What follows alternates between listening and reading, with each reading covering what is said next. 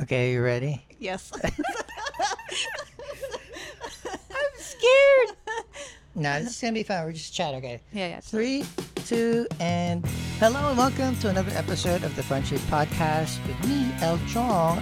With me is one of the most beloved creatures, in not only the sideshow world, the performance world, just in New York in general, the world in general. Welcome, Alaska the Lost Boy. Hello, I'm Shelley Duvall. No. I'm kidding. Hello, I'm Alaska. Thank you so much for having me No, today. thank you for coming. So we just came off one of our fun shoots where you brought a very comfortable contraption to not only lay on but step on, put your face on. What's that contraption called again? So it's one of the oldest acts in sideshow, one of the most ancient acts in sideshow, and it is made entirely of components from Home Depot. It's the bed of nails. Yeah, well, you'll see it on your screen right now. Some behind the scenes footage or the behind the scenes shots. No footage because it's not allowed on YouTube. Of the bed of nails and the marks that it leaves on Alaska's person. So, well, thank you very much for letting me document your new contraption. Yeah, of course. You do all my crazy pain stuff. You're like my person for that. I'm here for it. I am thankful that there's an opportunity to do so. That's why I keep on doing this shit because I want to get better so that you don't disappoint your friends. But before we go deeper into Alaska's repertoire of skills and experiences, the Fun Street Podcast is my monthly podcast on my channel. So if you are not yet subscribed, please do. youtube.com/ljong. You'll find there weekly live art performances of amazing burlesque, drag, comedians, musicians in New York. I will post weekly, usually Wednesdays on those. And I've also have a much greater number of camera gear reviews and reflections that you guys can learn from, I hope. And if you like any of those, please come back. But also, when the main reason that I do these things because I want to not only help support my friends and my acquaintances in the city, but inspiration, right? Like you see people do feats that I wouldn't even attempt to. It's like, why? Why? No, I wouldn't want to. But with that, it kind of like enriches me to do all my other work. So please come back.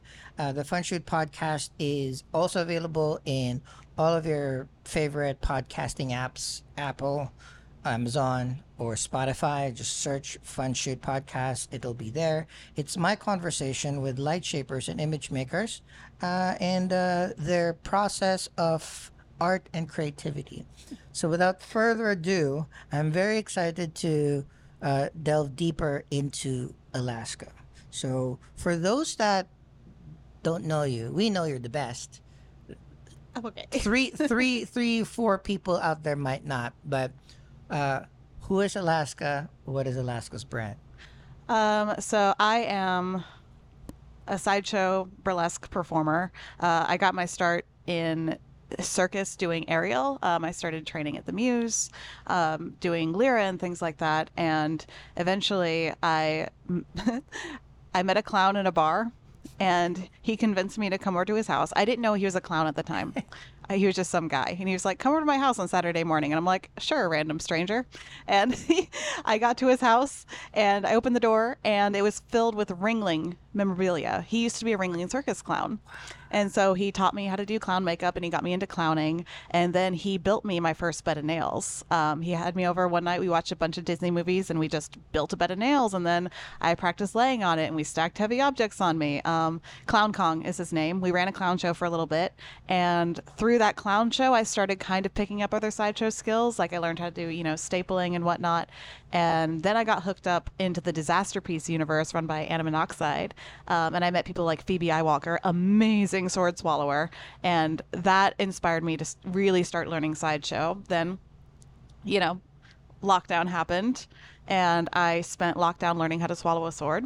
And that's when I got picked up by the Coney Island Circus Sideshow, and they're like, "Oh, you're a sword swallower. Come swallow swords for us." And I said, "Great." So I've spent the past 2.5 years just kind of exploding into the world of sideshow a little bit. I've made it my full-time career now. That's pretty much all I do, aside from some like sexy stuff on the side. So that's where I think I want to jump in. So this is recorded in August 2024.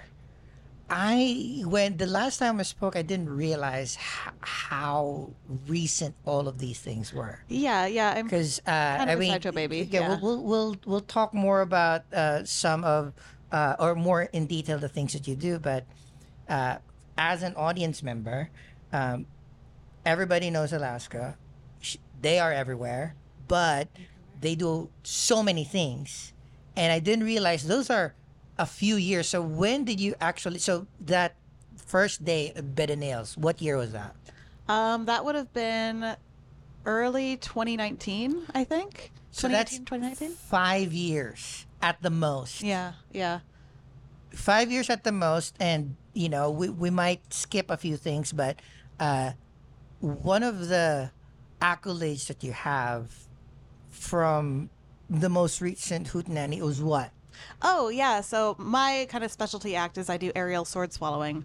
So I swallowed my first sword in April of 2022.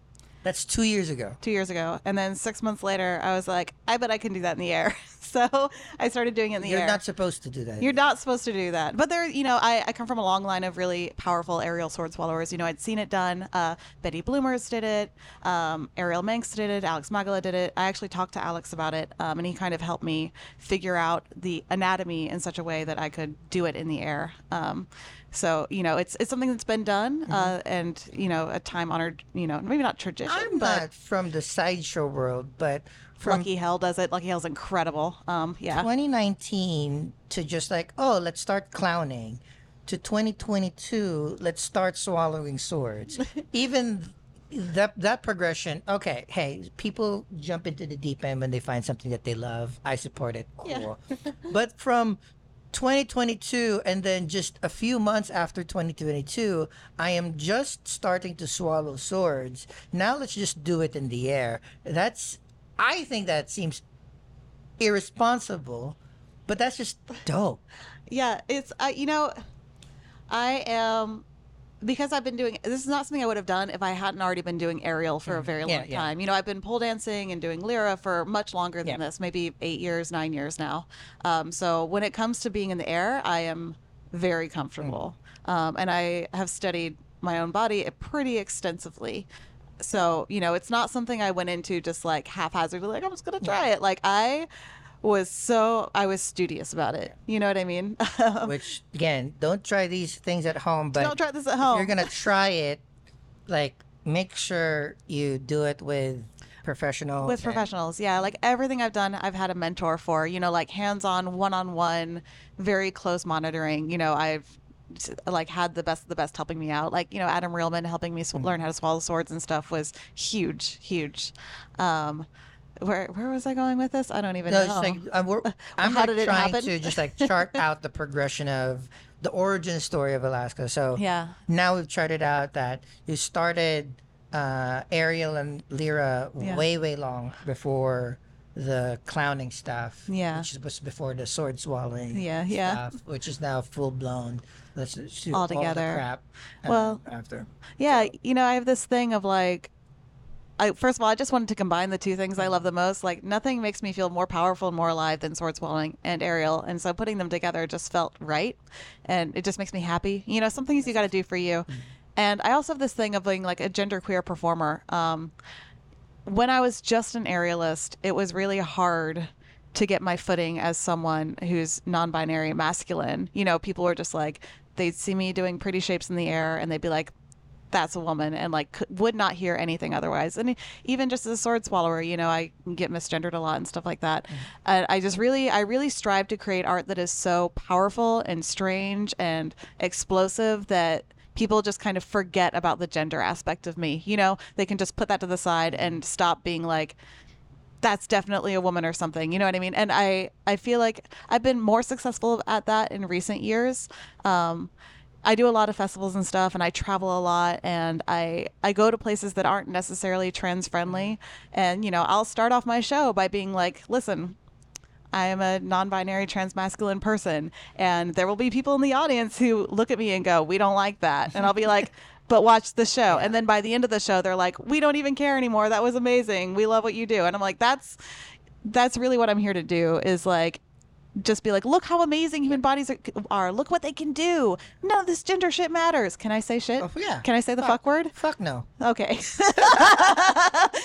No, I think that's particularly you, but the groups that you are involved with, which we'll discuss later too, is very successful with that, because like I myself, I tackle all of the social political stuff on a different angle, because I didn't grow up in the United States, grew up in the Philippines, where it's a different kind of struggle that what we'd have, but in the end, it's just like good is good. Yeah. Great is great. And that's the one thing that every time I see your shows, I see everybody's shows, it's like you immediately say like, yeah, it doesn't matter whether it's in a giant stage with multiple rigs, if it's a tiny back room, which is my preferred venue, Yeah. Freddy's Bar and Back Room in Brooklyn. We love it.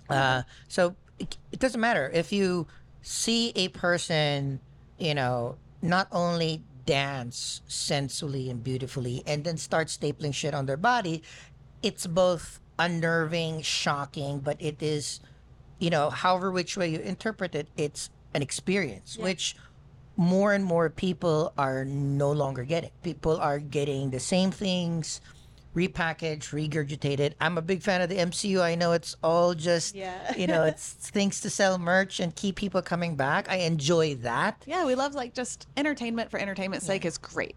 Love that. But you need one of those things where this is. I was when I've brought so many friends to multiple Hot Fix, Vaudeville on the Rock shows, old Lucky 13 stuff.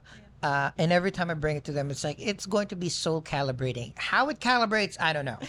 Right? Some people are disgusted. Some people are like, why? Yeah. I still ask why. It's like, why? That's so painful. Kita St. Cyr always says during their talking show, they'll be like, I'm obviously here for your applause. Please, cheer for me, whatnot. I will also gladly take your shrieks of horror, your groans of disgust, just feel something, in the words of the American philosopher Trent Reznor, it's like, you cut yourself to learn how to still bleed. And it's like, am I saying that right? Hurt myself today to see if I still feel. Yeah, the song by Johnny Cash. It's, you see these and you feel something. Yeah. and you know that these are dope shit. But before we dive further deep into that, like, what was the inspiration that brought you here? Like, how we've discussed, like, right, you've been an aerialist, you've been kidnapped by this person and brainwashed to be a clown, and then involved in sideshow. But what makes Alaska Laxa, like the inspirations, the motivations around that? I think it all comes back to wanting to participate in an art form where I can really just be myself. When I first came to New York, I was studying acting, and I was constantly told, like, you're going to be girl next door and your career is going to be over by the time you're 30, and you just have to make peace with that. And I was like, well, that doesn't sound any good to me. I don't want to be the girl next door, and I don't want my career to be over by the time I'm 30. I just turned 30, I feel like my life is just starting. And other people, they're cool with that, that's cool. That's but totally cool. you decided that wasn't for you. Yeah, not for me at all, especially the girl part. It really was not vibing with me at all. And I just felt like I needed to. I had a different kind of thing to express. You know what I mean? And so that it took a long time to even find aerial. I stumbled into aerial completely accidentally, like totally accidentally. That was the gateway drug to all of this. Yeah, it sure was. Yeah, I looking for a way to get kind of stronger. I was in a really deeply, to get dark for a minute, I was in like a really deeply abusive relationship at the time. And I was looking for something to make me feel stronger. You know, maybe I could fight back or something. And I was, scrolling through like ClassPass, one of those things where you sign up and you can go take class from all these different things. Delightful. Yeah, great thing. And, I took a boxing class and that was cool. And I, got a couple like gym things going on. That was cool. And then I took an aerial yoga class. And the instructor that day happened to be a former Cirque du Soleil aerialist. And so she was like, listen, I'm not going to run you through the normal aerial yoga stuff. I want to teach you guys real circus things. And I was like, what is this? And I couldn't even do a pull-up at the time, so I was useless. But At that time, At I that can't time. still do a pull-up, so okay, whatever. I couldn't Flex. do anything. Weird flex, but okay. But yeah, I like could not do any of the stuff. But I was watching her do the things, and I was like, I didn't know this was an option. Like I didn't know I could actually run away with the circus. So I pretty much just like turned my life up on its head at that moment, and I was like, screw everything else. I'm like dedicating my time to the circus. And that's how I ended up, work studying at the Muse so that I could get, training hours in exchange for working for them and stuff. And that really gave me the time and the strength to do what I need to do. But eight. So in total, so it's like 8 years plus 4 years. So it's just over a decade that you've been doing this. Like from the inception of. So 8 years is really the start of it. 8 years ago, yeah. I still can't believe that you've been able to accomplish this much with such little time, because I've always heard from other people like 10, 15, 20 years and then you catch your groove, and then it's like, but that's just wild. I feel like part of it is working in New York. It's like, if you want to survive here, you kind of have to just like really hit the ground hard and hit it running all the time.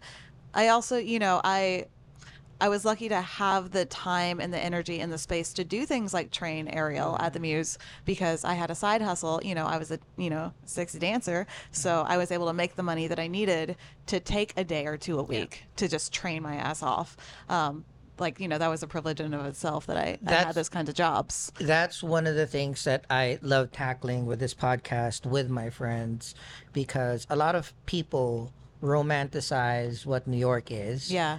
And even if everybody has heard how difficult it is, like if you make it here, you make it anywhere. It's like, no, you can. No. Oh, it's so hard. It's so hard. Yeah. I was taking off my clothes in like dirty back rooms and stuff, just to like make enough to make rent so that I could pursue the circus dream. You know what I mean? Like and that's kind of why, I love talking to people like you, and why most of my friends are in the performance or creative field, because I could never do that. I could never commit to something that I cannot plan out my next paycheck. Yeah. Right. So in a few words, like you already started mentioning that you had to do this work just so that you can free up some time to do. So in my interpretation, like a lot of people do not understand. People here take jobs so that they can work a different job. Yeah. All right. So like, what sort of advice would you tell other people who is like pursuing maybe a passion, or pursuing a passion? Like, it's my angle has always been putting all your eggs in that one basket is not the most prudent thing, because what if it doesn't work out? So I went the angle, I have a day job so that I can do a night job. Right. So that's kind of like, but in my night job, if it doesn't pay, it's fine.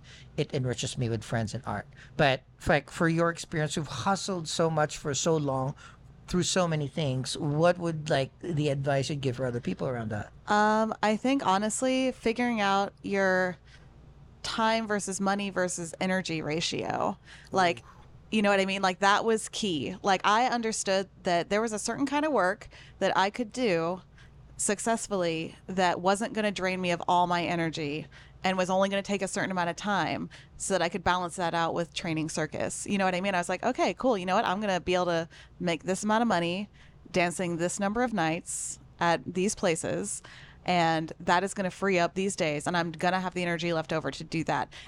Whereas I like for a while I tried doing other things. Like I was a barista for a while, but that drained me in such a way that like I didn't have the energy to train circus because I was so depressed and so sad because it just wasn't for me. It wasn't like that wasn't the kind of job that was like fulfilling my soul. That wasn't the kind of customer service I was particularly interested in. But I found that, I really love dancing. I do. I actually, I still take dancing gigs every now and then because it does fulfill my soul in a way. And it is also like, it's very physical. That gets me going. That gets me excited. I enjoy it.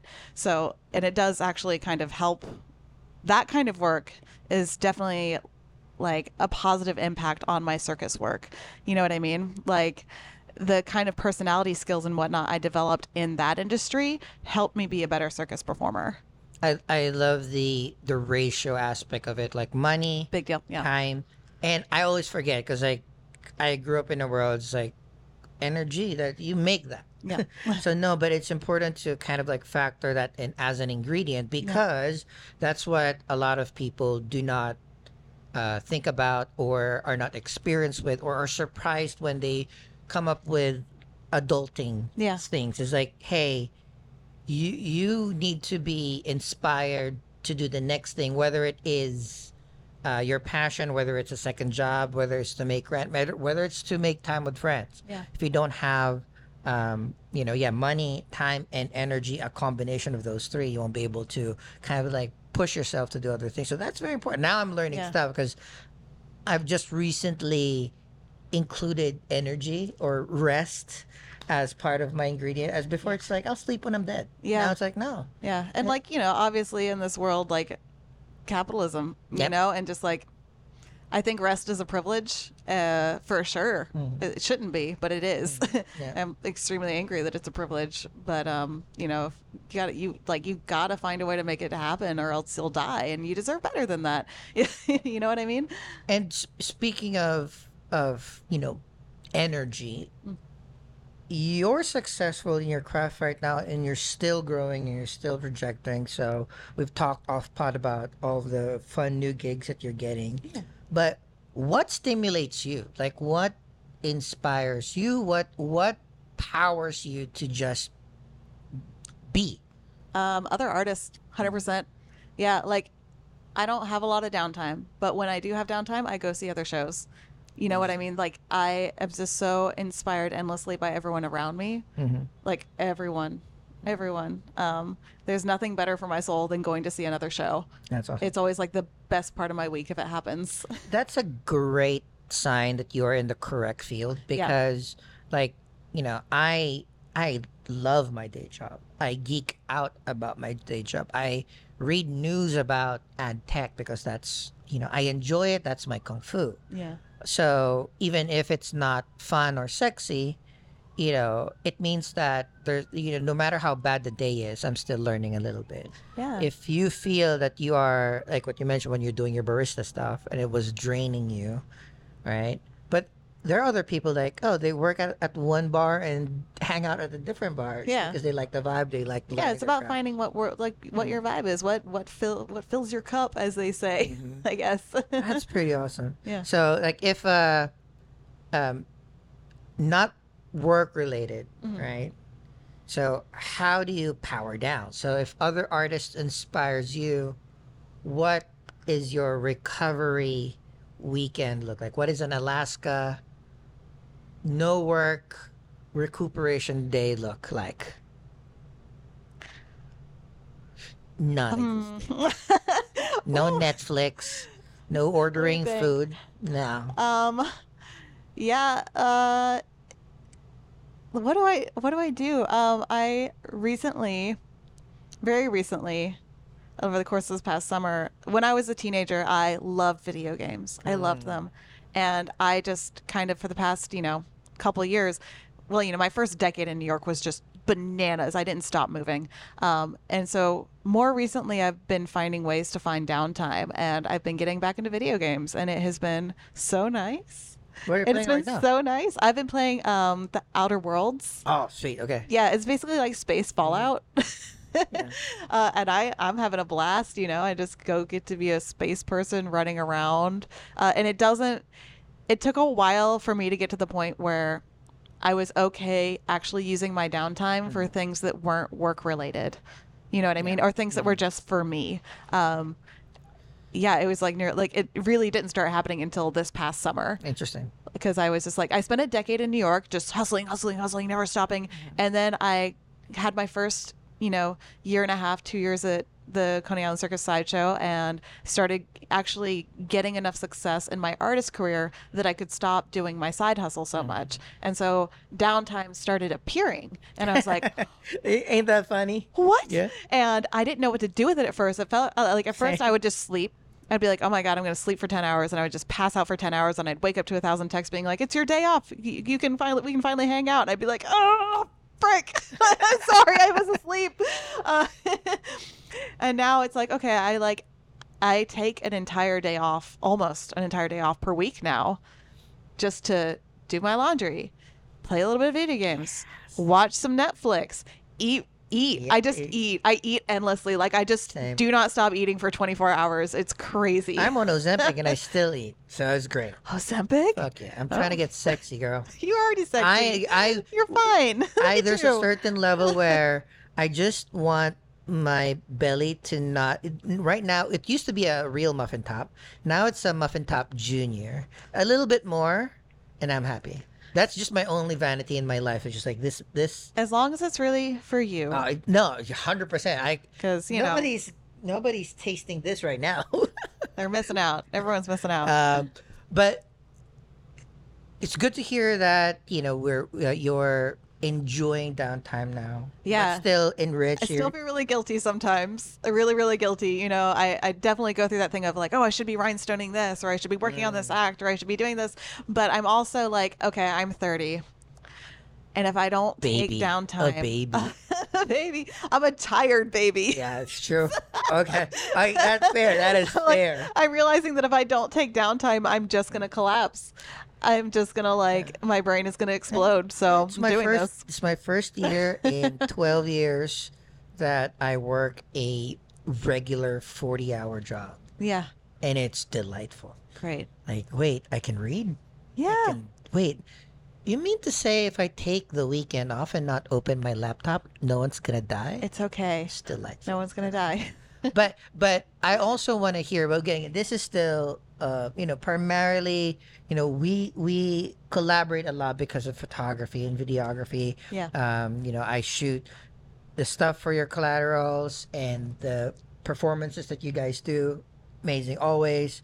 I always want to know, like, what has been the most memorable gig that you've done?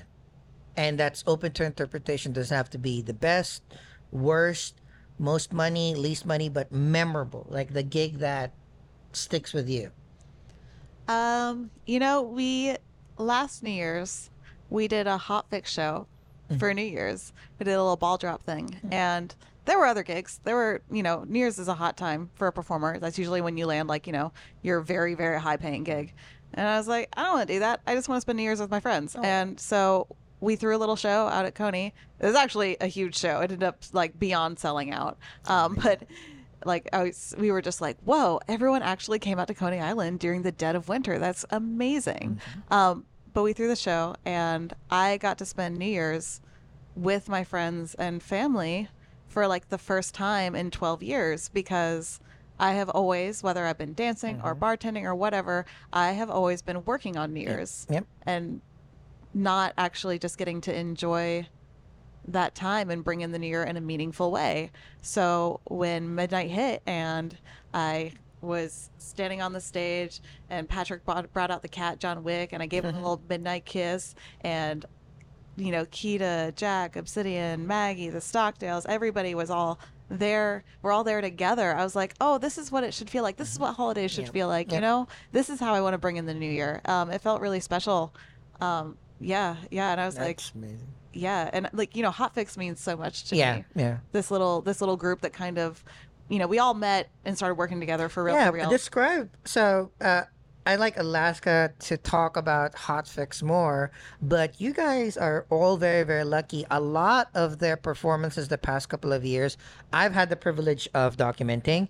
I've cut their performances out. A lot of them there's a lot of performances that we cannot share, but there will be some that you will at least experience the amazingness of what Hot Fix is. So you'll be better in describing what that troupe is. Yeah. So, Kita, Jack, Obsidian, and Maggie and I so we all started working together at the Coney Island Circus Sideshow in 2022. We were all kind of brought together, and Kita already had like a circus troupe going on. We all had our own little things going on. I had Nefarious, my clown show and stuff, but we ended up forming a full-on troupe that is still going, the Hot Fix Sideshow. Kita is our fearless leader, our producer, our director, our inspiration daily.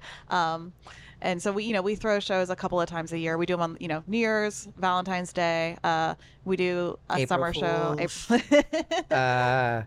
Halloween. Halloween. Oh, yeah, yep. Our next one is on, shoot, I'm going to have to look up the date for this real quick. You will see it all over this post. The next one is going to be called Ghost Hole. Oh. That's going to be great. Sounds very, very horny. Yeah, it's the sequel. I'm in it. Yeah, in it. I'm in it doing it. It's our little sequel to the last show we did, Dante's Inferno. Hot Fix does Inferno, which was amazing. Holy crap. They just get better and better every time. And the various venues too. So the good thing about it is like, I've seen one in House of Yes, which is a bigger venue. So it's much bigger, much more elaborate sets. And there's one in Gemini and Scorpio in Gowanus. So that was like still a big stage, but more intimate. And then, of course, the iconic Coney Island so Coney Island venue, freak show, and of course we travel and we do Hot Fix shows around the country, even out of the country. We've done shows in Canada. Ooh, which is great. But this troupe is just like it's so special to have such a tight knit group of people that you work with and you do extremely dangerous things with. Like, we have each other's lives in our hands sometimes. 100%. Like I'll be doing my aerial sword swallowing. I'll be blindfolded. I'll be like, Jack, I need you to hand me the sword while I'm blindfolded, hanging upside down from the hoop. And he'll be like, okay. Or, we safety each other's fire acts and stuff like that. And, we really are just the most special, incredible family. I'm so grateful for them. It is very difficult. Like, again, this community that we are all in, most of the time it's traumatic. There's a lot of certain toxicities coming in. That just par for the course for creative people. Yeah, like artists have a lot of feelings. 100%. Like you need to be delusional to be a creative. I am deeply delusional. You have to be. Like I mean, that's why there's still times that I will not consider myself like an artist or a photographer because I don't commit like that. Once it gets difficult, I'm out. Like if you don't like the shit, then tough. Yeah, I'm out. But if you're a real artist, like you obsess, you think that you're the best or you think you're the worst, and then try to get. It's like all of these weird feelings. So emotions are kind of weird, kind of wild, but to find a group of people that symbiotically kind of like hangs because Hot Fix has been a couple of years now. Yeah. 3, 4? We're like on our third year. Yeah. I think around like 3 or 4. So that's again, so I've special. seen plenty of not even like groups that this big, just like quads, triads, duos, not last nearly this long. And like these are people that have stood by me through my worst and my best. I was with them when I went through just the biggest breakup and I turned into the worst person for a while, you know what I mean? But they kept me in there and they took care of me. It's find amazing. Your people, find your tribe, find your weird. That's very important. Again, the group gives me hope that I'm lucky. I have a lot of different circle of friends, and I always my line everywhere from my Hinge profile to my LinkedIn profile. I might not be cool, but my friends are cool. All right, and then Me too. Pick which one. Do you want like tech nerds? Want finance bros? You want my people that I grew up with? I have a lot of pocket of friends, and I'm very grateful. But for the majority of my time in New York, all I've seen was drama in groups.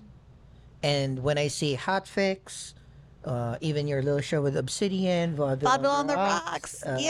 every third Thursday. Fourth Thursday. Every fourth Thursday. Vaudeville on the Rocks at Freddy's Bar and Back Room. Yep. Co-hosting with Obsidian Absurd, the Dangerous Dancing Mermaid. Yeah, like just overall gayness and hotness. Yeah. It's unfair. I hate it and I love it at the same time. But every time I see groups like that still thriving, but also blossoming together, because like you guys are just getting more, production value just goes up and up. Yeah, yeah. The risks just goes up and up. Yeah, because we have we're such a diverse group of people and like our talents and skills and stuff, and the skill share that happens within Hotfix in itself is amazing. Like that, I'm so grateful Yeah. for, because like I said, I started sword swallowing 2.5 years ago. I couldn't do like fire or anything like that, and I've learned how to glass walk with them Yep. and all these other things. Multiple people Yeah. put giant nails in their noses. Yep. I think everybody in the group can do blockhead. Yeah. Yep. We're all Multiple can do people like eat fire now. Yep. And yeah, it's for me, it's like one of those things. Like, all right, there's still hope in bands. Yeah, for sure. It's Yeah. like it's also just like it's good to have like you're working with friends, because again, if you enjoy what you do, you're not working as difficultly as other things. Yeah, for sure. Yeah. A couple of other things that I want to discuss is, again, we collaborate through my photography and my videography. A certain segment of the listeners is still photo and video centric. And one of the things that I like them knowing is, how to interact and how to do their shoots. So let's start with what, if you can remember, what has been your favorite image that either you've seen or has been taken of you, open interpretation. And also let's talk about like your favorite shoots, kind of like content generating productions, and so that we can, teach a little bit of the people what to do, what not to do when, again, collaborating and share and making art. Yeah. Wow, there's been a lot of really good ones. You took Ooh, me. one of the. I did not pay them. I No. promise you. I'm not being paid. I'll Venmo you later. You took one of the. There's not a lot of photos where I'm looking directly into the camera. I'm extremely. I know this is gonna sound nuts. I'm very camera shy. No, it seems normal to like now. I've spoken to enough people about. Okay, what's your favorite shot? It's like, I don't like shots about myself. Like, bro, you're like hot as fuck. And like, right, so, But yeah, I'm very camera shy, and I got made fun of a lot, growing up, even as an adult, of the like my eyes. There's been, my nickname in high school was like people would call me like wonk eye and stuff, because like there's something just like slightly cross-looking about them, and I've grown to love them. You know what I mean? But character. it's what has been helpful about that has been like working with photographers who are like, just look directly in the camera, just look at the camera, and I'm like, okay. And you took one, and it was like the first one I ever saw that I was like, oh, okay, my face is okay. My face is okay. Every photographer would love to hear that. Oh, my face is okay. It's really hard to like your own face, like it's not something I look at it when I have to put makeup on it, but I'm very focused on what my body can do and less what it looks okay. like. You know what I mean? That's just kind of like, Oh, don't worry about that. We'll tell everybody like, it's hot. thank you. It's a little too hot sometimes. It's bothering.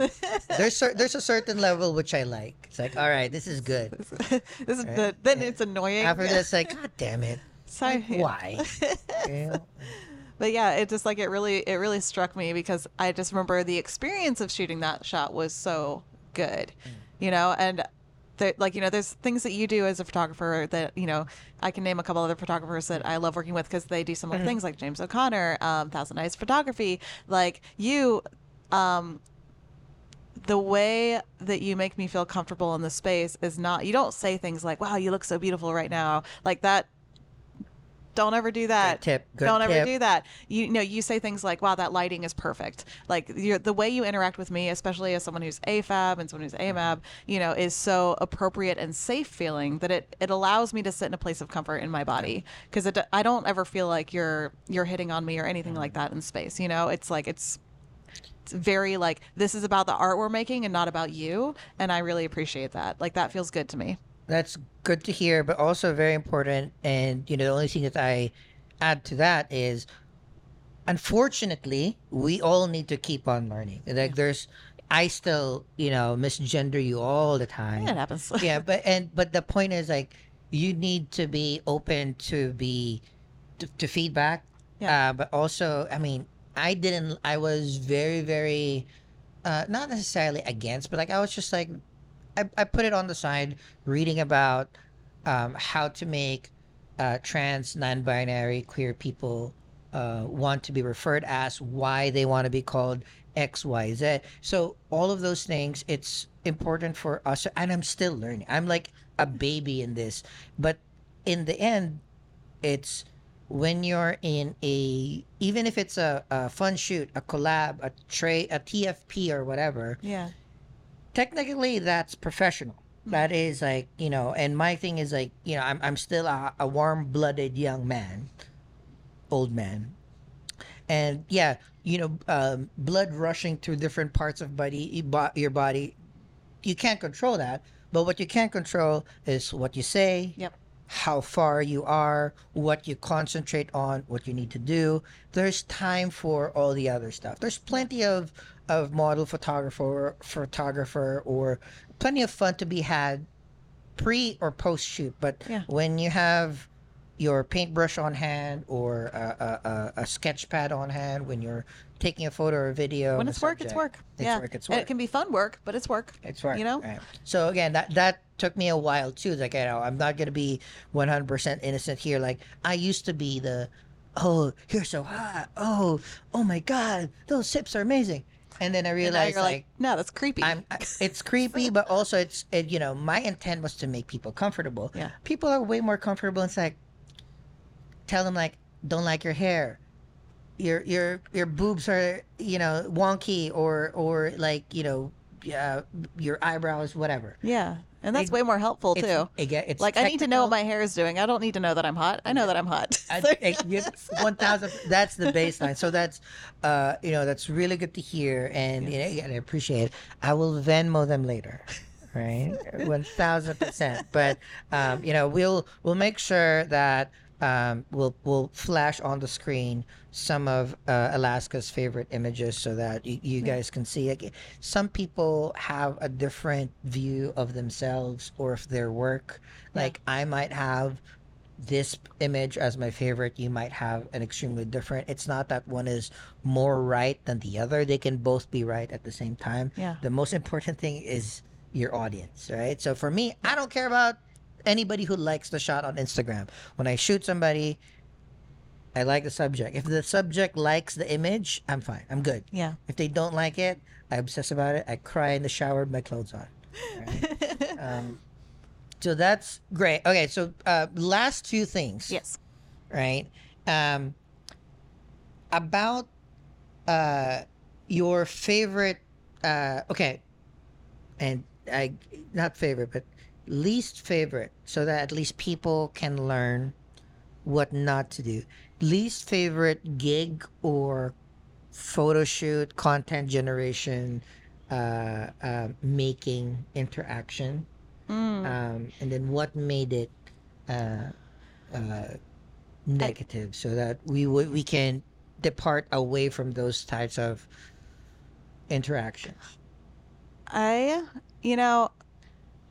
could name so many.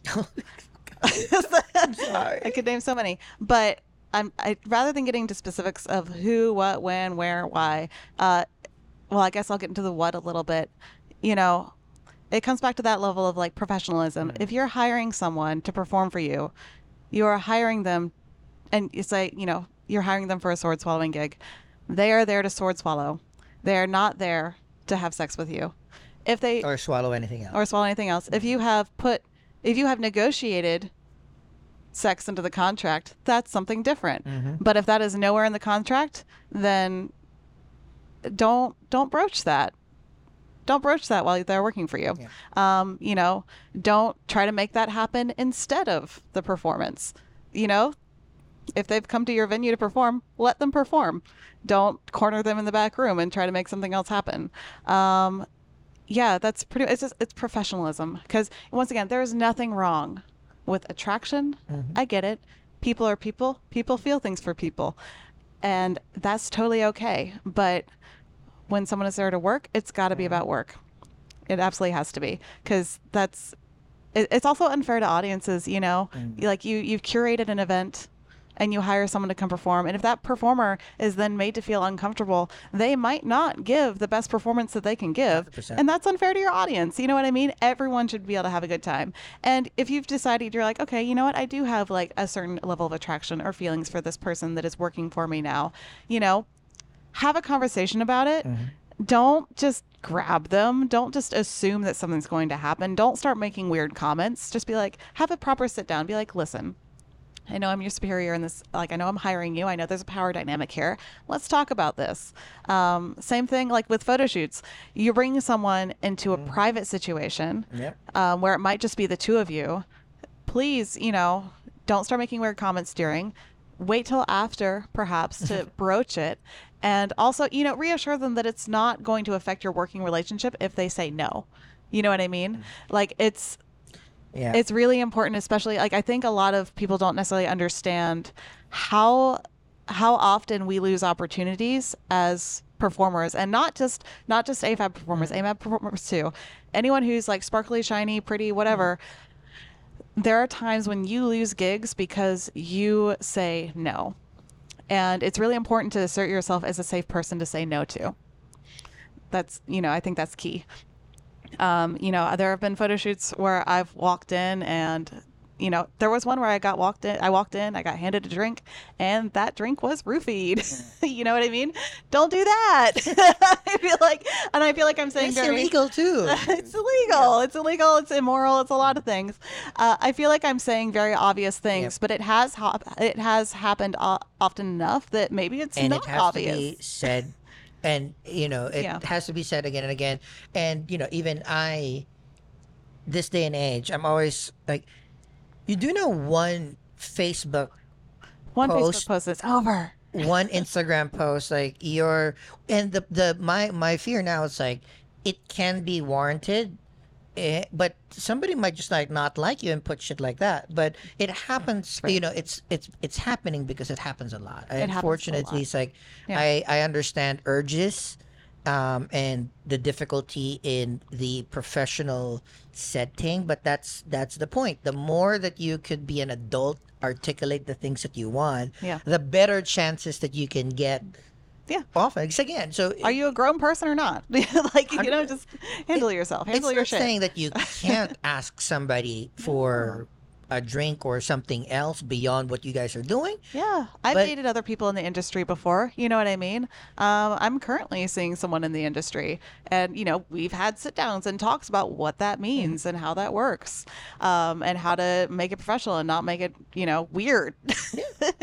So it's totally okay, but consent. I think that just boils down to just consent. Like every little interaction, you just need consent for it. It's so important. I know 20, 30 years ago, like you could just like grab somebody's pussy and you're good. Apparently, Doesn't and just work. run for president and it's become fine. president. No, but it doesn't work anymore. You actually, the good thing of this, I didn't realize this till like 4 or 5 years ago. Yeah. It's like you just ask nicely, Yeah, and then they'll either say yes, or they'll say no, no, and it's or maybe okay. not yet. Yeah, Right, and then that's better than losing hurting somebody. a person forever and ever. Yeah. A professional contact, a potential friend, right? Yeah. So that's And like, think about it like this. It's like, do you want to cause this person harm for the rest of their life? Because, you know, violation of consent is something that can affect someone forever. Like, you are putting a negative impact on someone's life forever, for the rest of their existence on this earth. Don't do that to them. and it's also like usually people pass along the trauma that you've experienced to other people, because sometimes, like, sure, if somebody caused you pain, you'd more than likely never interact with that person again. Most of the time, sometimes they're around, but now the trauma is still with you, and that trauma is now either being passed to somebody else, or somebody else will have a much more difficult time letting your doors open, your barriers down for them to come in, because somebody else did shit. So it's unfair for other people too. Yeah. And also, again, one Facebook post, Yeah. one And Instagram post, you're kind of screwed for life. I know that it sounds dramatic to be like, someone made an untoward comment about me while I was being photographed, like to maybe group that in with the trauma thing. Cause like that might sound dramatic. However, I want to point out that like when we're in situations like performing or getting photos done or whatever, we are showing up as artists. We're showing up in our most vulnerable state. Yeah. There's no one who's a performer or an artist who isn't 100%. putting their whole heart and soul into it. So when they show up to share that whole heart and soul with you, like take care of it. Yep. Be gentle with it. Yep. Show it love and care and safety. Yeah. Yeah. No. That's a lot of talk to get to that point. No, it's important to know, but these are both tough, commonsensical, but also evolving stuff. Like now again, you can talk. You can talk through stuff. And it might be a no, but it might be a no right now, maybe in the future. But if you screw something up to gain somebody's trust in any form, doesn't matter if it's just if somebody at work screws up, it'll take so long for me to give them the opportunity for them to shine again. I mean, listen, Lady Gaga and Beyonce in that one music video, Telephone said it best. They were like, once a mirror is broken, like I don't know the direct quote. Yeah. But it's like, you can't like repair a broken mirror. I don't know. I'm going to have to look it up later. Just Lady Gaga and Beyonce. They said something really wise. I feel that I've learned every time we get. This is the other thing too. It's like we shoot a lot. I shoot a lot of friends. We have a lot of friends, but we don't really get a lot of time to just like sit down and learn, because sometimes we are just having fun. Yeah. Getting just like enjoying the moment. But sometimes, like for me, this is a very important time for me, because I learned more from what you do, how you did do it. I was able to communicate how annoyingly amazing those things are. It's really, really unfair to be that talented. Thank you. Because like some of us have maybe 1.5 things. You got too many. That's great for you guys, because you guys can get to experience this not only all over all the time. This is not like a Lady Gaga thing where they go to your city once a year. No. And tickets are not that expensive. Vaudeville on the Rocks is free. You can just walk in and watch it, and I will be doing you can all of my staple the stuff. tip to them. Yeah. But that's the other thing. So that's what I want to kind of like close out this episode of the Fun Street Podcast with is a lot of fun, which is your stuff. Like, tell the people where they can find you and experience the Alaska experience. All right. So I want y'all to make sure that you're going to the Hot Fix Sideshow website, because we have a website now and it's got our shows listed. You can sign up for our mailing list so you know when Hot Fix is doing stuff. You can usually find me at the Coney Island Circus Sideshow. I do a family-friendly day show there. I entertain children, where I can't say the fuck word. I only said it once. I said it once on stage. Can't say fuck. It's a family-friendly show. But I love it. I love that show so much. You can also, find me on Instagram at Alaska the Lost Boy. Same on TikTok.